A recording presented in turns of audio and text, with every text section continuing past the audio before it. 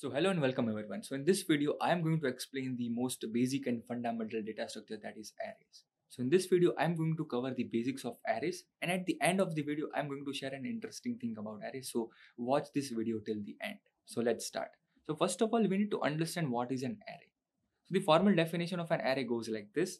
An array is a collection of similar items stored in contiguous memory location. So we know that arrays are the most basic and fundamental data structures, right? Other data structures like stacks and queues are derived from arrays.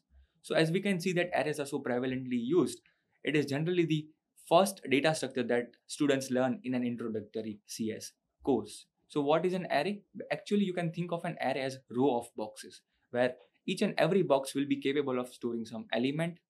Let's say if you are storing an element in the box number 1 of that is of type integer, then all the boxes will be capable of storing integer data type element only, and each and every box, let's say, is given some number. Let's say the first box goes by the number 0, next box goes by the number 1, and so on.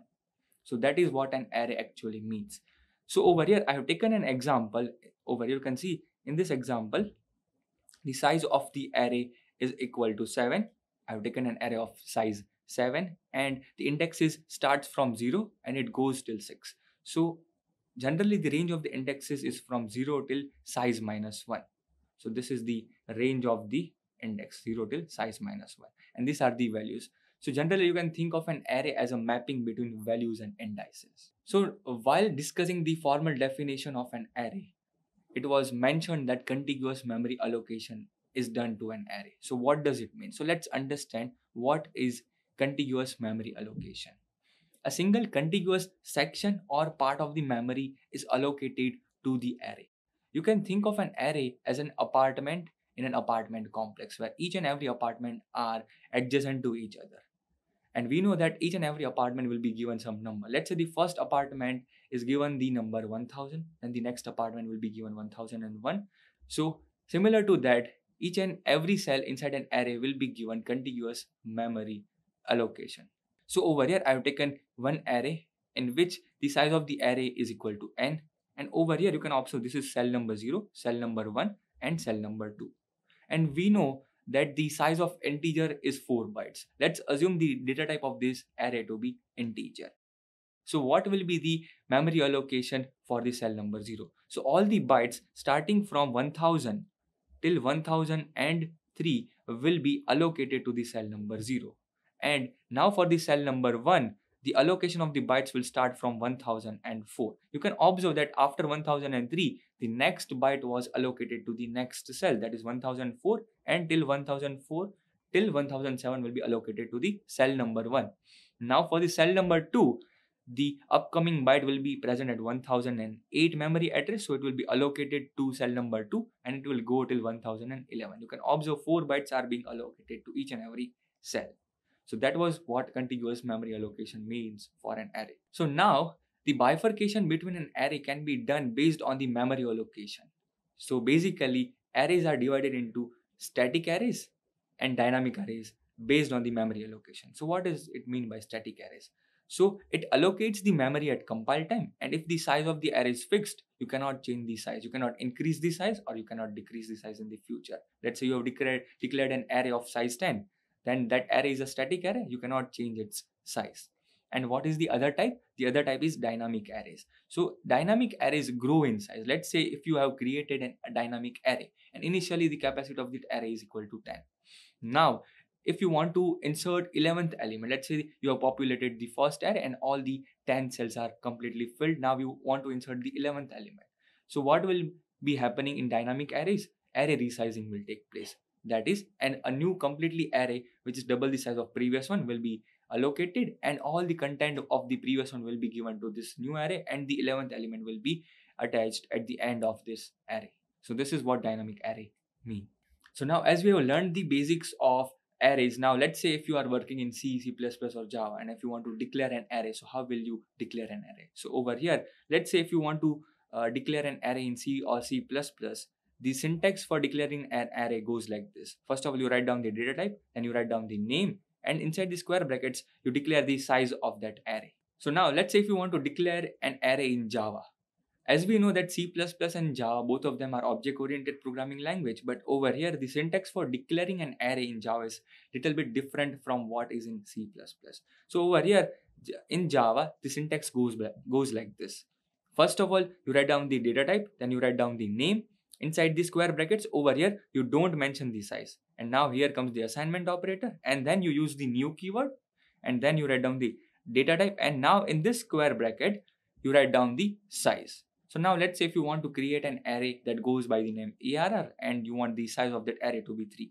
So now if you are declaring that array in C++, the syntax will be integer ARR, and now let's say the size of that array was 3. So this is what declaration of an array in C or C++ looks like. Now let's say if you want to declare the same array in Java, you can write down in this manner: integer, then write down the name ARR, then you write down the assignment and then the new keyword, and then you write down the integer data type, and then inside the square brackets you will be writing down the size, that is 3. So this is how you declare an array in these languages. So now let's say if you have already declared an array and now we want to assign some elements to that array. So how will you do that? So for that, inserting an element inside an array, the syntax goes like this. You write down the name, you write down the index inside the square brackets, and now you assign an element in this manner. Let's say if you have already created an array that goes by the name ARR, and these are the values which are already filled. Now let's say if you want to insert an element at index number 5. So how will you do that? You write down the name, and inside the square brackets, you write down the index. So index is equal to 5, and now let's say I want to insert 13 at the index number 5. So this is how you write down the inserting an element part inside the array, and at the index number 5, 13 will be inserted. And now let's say if you want to print the content of an array, you can iterate over the indexes, and with the help of index, you will be capable of accessing the element or the value stored at that index. You can iterate over this range of index, that is from 0 till size minus 1, and with the help of a for loop or a while loop, you can do that. And if you want to fetch the element at this specific index, the syntax is array, and then inside the square brackets, you will be writing down the index, and this will give you the value present at the ith index of an array. So this is how you can insert and print the array elements. So now in this part of the video, I'll be discussing the interesting part about array. So let's understand. So if you are a little bit aware about time and space complexity, you might have heard that if you want to access an element inside an array, it takes constant amount of time, right? That is order of 1. So why does accessing an array element takes order of 1?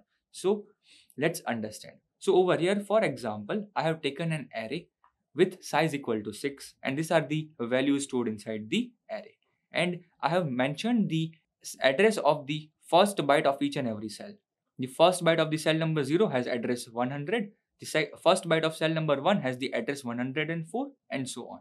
So now let's say if you want to access the element at index number 2, you wrote down the code to access the element at index number 2. You wrote down array of 2. So what will the compiler do? So compiler uses this kind of equation in order to reach at that specific address of that cell. So if you want to find the address of the ith index, the equation says that you need to add the offset to the base. So what is the base address and what is the offset? Let's understand. Base address is nothing but the address of the 0th cell. So over here in this case, our base address is equal to 100.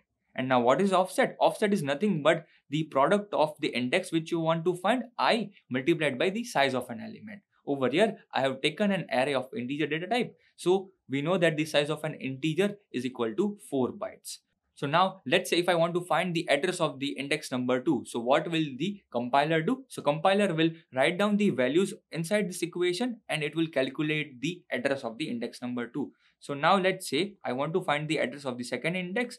So what is the base address over here? Base address is 100. And what is the offset? Offset is the product of index multiplied by the size. So 4 into 2 will be giving you 8. So 100 plus 8 will be 108. You can observe the address of the first byte of cell number 2 is 108. So in this manner, the compiler can calculate the address of any ith index in constant amount of time. Hence, accessing an array element is order of 1.